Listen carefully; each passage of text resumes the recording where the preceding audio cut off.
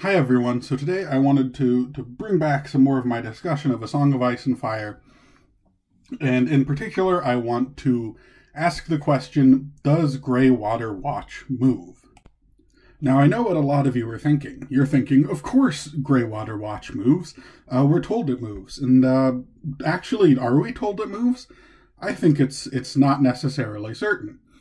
The quotation you'll usually get when you're asked about the source of Greywater Watch moving is from the fourth Bran chapter of A Clash of Kings, where he is discussing Greywater Watch with Meera Reed, and Meera mentions that ravens can't find Greywater Watch no more than our enemies can. Why not? Because it moves, she told him. Bran had never heard of a moving castle before. He looked at her uncertainly, but he couldn't tell whether she was teasing him or not. So I think in this source, we're sort of explicitly being positioned with this might not be true, it could be a joke, and indeed a lot of the characters do joke with each other throughout the book. So we sort of have a question of, is Meera Reed being serious? Does Greywater Watch actually move, or is she sort of putting that out in jest? But there's actually a few other sources we might use to investigate Greywater Watch moving, sort of in the books themselves. The next one is from the World Book, A World of Ice and Fire. So what does A World of Ice and Fire say about Greywater Watch? Well, Greywater Watch isn't sort of mentioned explicitly in its section on the crannog men in the north. Last, and some might say least, the peoples of the north are the swamp dwellers of the neck, known as crannog men, for their floating islands on which they raise their halls and hovels. And that's all it gives, really, of a description of the crannog men. They're described as being floating islands, but it doesn't mention moving. I mean, we might sort of infer that floating means moving, but moving and moving enough as to sort of be considered a moving castle. If it sort of sways back and forth within its own lake or something, it's quite different from, moving long distances enough as to really be as enigmatic as a lot of us would imagine, with the term moving castles, and particularly that reference to not being able to be found by enemies or ravens. Our third and final source, also confusingly called A World of Ice and Fire, is in fact the A World of Ice and Fire phone app, which sort of gives nice little references and is easy to keep in mind when you're reading the books to be able to quickly look up characters or locations that you don't remember.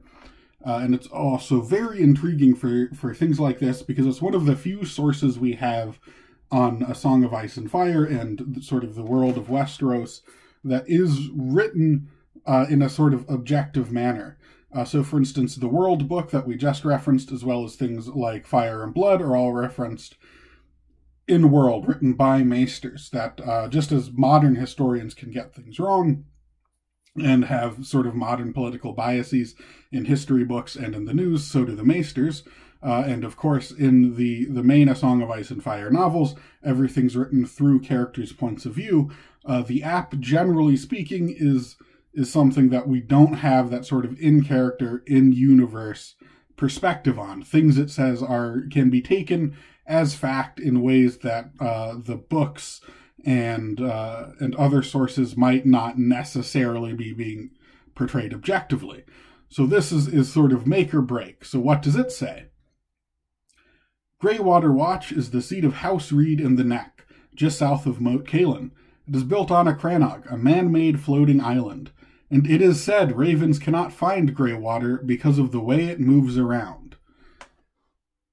Which sort of underwhelms that introduction I just gave to it, because while the app itself is again portrayed sort of without that in-universe perspective, it's something we can take a bit more objectively, without the in-universe biases and perspectives of other sources. But when it gets to saying that Greywater Watch moves, it immediately goes back into that perspective. We're just getting that biased, unsure perspective from my first source, from that conversation with Meera Reed. It is said, we might conclude to this, that more than just Meera Reed says that Greywater Watch moves. But I think it's worth noting that when we had the chance to get an objective way of describing this moving crannog that none of our other sources have given so far, it deliberately and decidedly doesn't do that. It is portraying the crannogs as something that might move, and I definitely think that's something, we shouldn't write out. We should be open to that possibility, but I think also all of the sources always sort of have a bit of like touching it with a 10-foot pole, where nobody actually wants to go ahead and say in a very certain manner that Greywater Watch or these other crannogs do in fact move. Everything is very much sort of putting it away as it's maybe it moves. Some people say it moves. It moves unless she was joking about it moving. We don't have any source that we can really say with any certainty is really going out there and, sort of putting their money on the table saying, yes, Greywater Watch moves. That just isn't something that happens. So now, like my other A Song of Ice and Fire videos, I want to go and talk about some real-world history.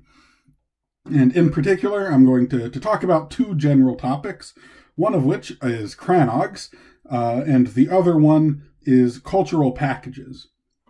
And we'll talk about crannogs first, because they're theoretically a bit of an easier topic to understand. So yes, crannogs are in fact a real thing. They occur mostly in Ireland and Scotland, and they perform generally the same way. So I'm going to talk about Ireland first, just because I'm more familiar with crannogs in an Irish context. So crannogs are, similar to the crannogs of our fantasy series here, man-made islands. The big difference is the crannogs in our real world aren't floating. They're always in some way grounded. Most commonly, they build up a fake island by putting layers of sort of rock and earth into a lake to build up a platform of earth and sort of make an artificial island, really. And the other one is you'll drive stakes into the bed of a lake and build a sort of standing platform. So rather than being, a big artificial island, you basically have a platform on stilts.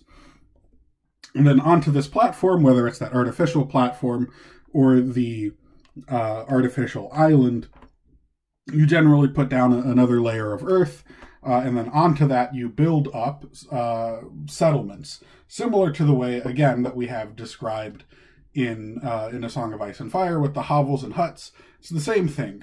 You'll build houses and a few other structures, usually a nice big palisade or fence around it, and sometimes you'll get a little walkway from the crannog to the lake shore or whatever body of water to provide entryway. Although usually that entrance is a bit obscure. So for instance, rather than being a nice sort of bridge across, if you do have a bridge, there'll usually be some sort of removable element, similar to a drawbridge that we'll find in sort of later castles of the medieval era. And other times it'll actually be sort of a walkway, but under the water. So the water might go, still sort of up to your calves or something. So if you don't know where the walkway is already, if you're a stranger, you might not know the correct path to go through and not fall into the lake. And these also tend to be the defensive sites we have in early medieval Ireland. So until we really get the introduction of castles with the Anglo-Norman invasions, or even the fortified towns that we get sort of with the Viking incursions, we don't really have a lot of purpose-built fortifications in Ireland. We have a few things. So, for instance, the great hill forts that we think of, that are sort of stereotypically Celtic in a lot of ways. There's a few of those in the early Middle Ages, but largely they're a product of prehistory, and just some of them continued in use to the early Middle Ages. But they're not building these hill forts anymore so often. And even some of the hill forts that do see continued use sort of move away from being sort of in-use settlements towards more ceremonial centers. They'll go there for the inauguration of the king, but the king doesn't live there, and it's not really in use as a hill fort. Likewise, we have ring forts, which are sort of misnamed. They were thought to be fortifications originally, but as more and more research has been done, they seem more like sort of semi-fortified farmhouses. And while they have, again, a bit of an earthen bank, usually with a palisade around it, it's sort of a lot more like the fence on a modern farmstead, where it's more delineating sort of the edge of that farmstead more than it is actually a protective measure against, bandits or whatever. So crannogs, on the other hand, do seem to be built primarily defensive. Of course, you have that natural defense of being an island. People can't go up and walk up to your walls in the same way they could those other settlement sites, as well as these tend to have a lot more military artifacts. So weapons are much more commonly found in early medieval crannogs than they are in the hill forts, or definitely more than the ring forts. So these are small, relatively small, generally artificial islands used primarily for defense. I said generally artificial because while I talked about artificial islands mostly, and that's sort of how we defined a crannog today in sort of archaeological and historical terms, it's worth noting that in medieval Irish sources themselves, the word they use isn't crannog, although crannog is from a medieval Irish word. It just isn't used as common. And most of the sites that we would associate as crannogs are usually called Inish, which is the Irish word for island. And there isn't really as strong a distinction between these man-made crannog artificial islands and just a natural small island that was being used for the same purpose. I mentioned that they're fairly common in Scotland as well as a few other places, mostly in Britain, so we have a few in Wales, for instance. And those generally fall in the same general trend as the Irish crannogs. The big difference is, at least in Scotland, less so in Wales and the rest of Britain, the Scottish crannogs do seem to have a slight chronological difference. So while the Irish crannogs are early medieval, a lot of the Scottish crannogs seem to be pre-medieval Iron Age more than actual medieval. Although there is some continuity, and there are crannogs used in Scotland in the early Middle Ages, and some of those Welsh ones seem to be primarily medieval as well, with some Iron Age use.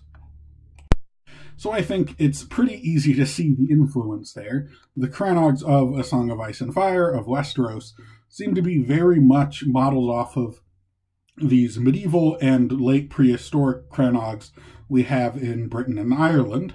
Really the only difference is the crannogs of Westeros seem to be floating islands rather than sort of built-up stable islands, which does, bring in the possibility of moving islands. Again, I don't think we should dismiss it outright. These are definitely just a fantasy version of the crannogs of the real world, and maybe moving and floating is part of that fantasy element. But it's worth remembering that the crannogs that we have in the real world are similar in every respect except that they move. And again, we don't know certainly if they move.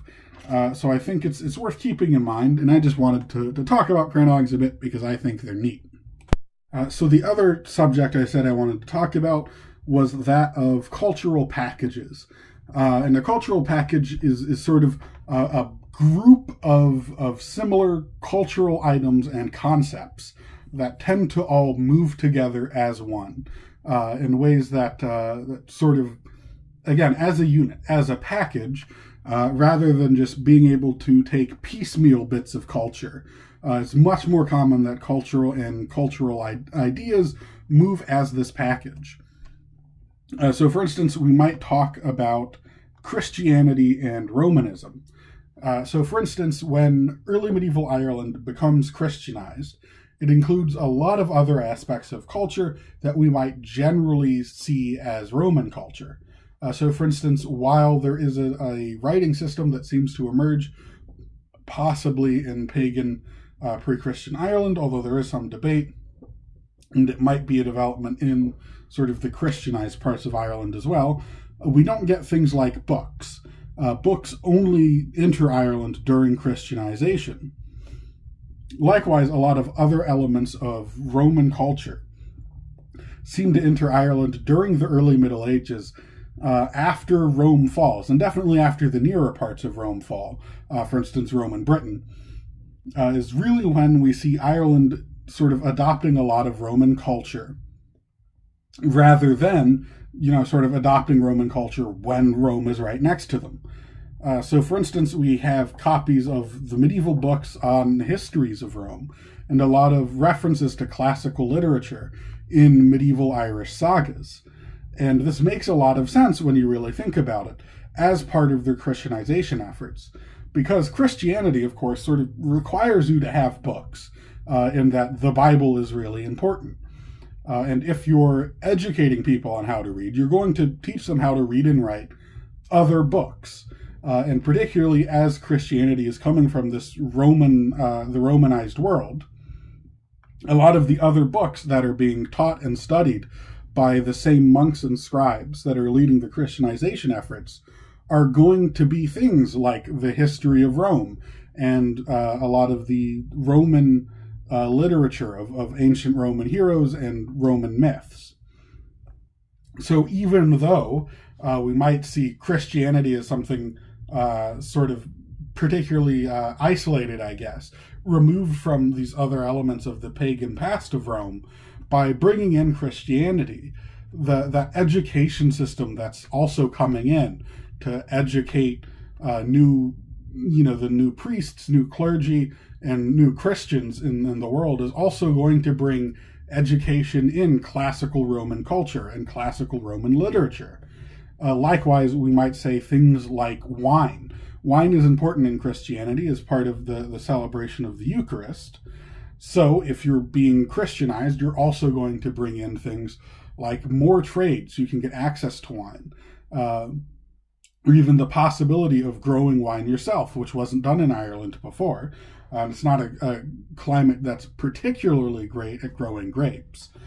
So you're tying in to Roman culture in a lot of ways because of this adoption of Christianity. It's not just, slapping a cross on everything and continuing the Celtic culture, although, of course, the term Celtic culture is a bit problematic, but we'll skip over that for now. But you can't just slap a cross on your culture and keep going, particularly in this sort of early ancient world.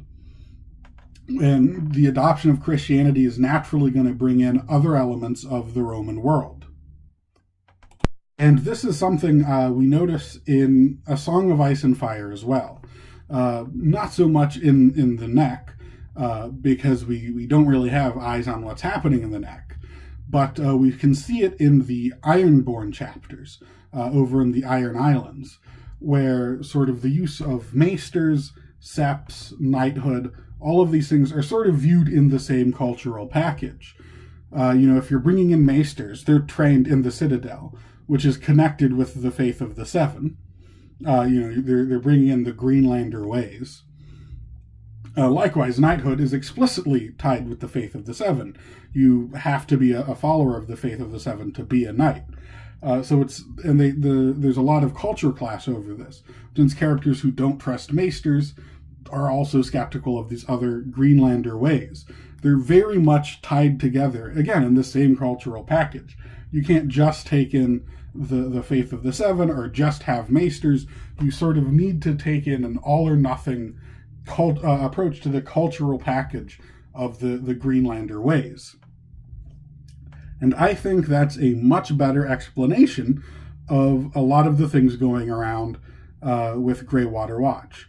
If they're particularly sort of the Old North, and then they still use bronze implements instead of iron, they still follow the old gods. They're very much set in this pre-Andal first man culture. And that includes this cultural package of things like maesters. Then it would make sense that they're sort of out of the loop with maesters. The maesters aren't as informed about it because there's no maester there, because maesters are rejected as part of that Andal cultural package, which means they don't have a way to send or receive ravens, because they don't have a maester to tend those ravens. It's harder for them to get good first-hand accounts when the Citadel is compiling information because they don't have researchers there. If the maesters are making the maps, and again, we know they're educating the lords and doing that sort of thing, then they wouldn't be able to well know where Greywater Watch is for those same reasons. So I would argue that it makes a lot more sense for Greywater Watch not to necessarily be moving, but instead everything can be explained by crannogs acting much more like crannogs do in our real world, and instead it's just that the culture of the crannog men never accepted this Andal cultural package that would put them into the Maester network. And of course I could be wrong. It's possible that if more books are released, that we'll find something that proves Greywater Watch does move, and I'm definitely open to the idea that Greywater Watch does move, but I think it's worth taking a step back and realizing that we actually don't have enough good evidence to treat the moving nature of Greywater Watch as a canon idea that a lot of people seem to have accepted it as.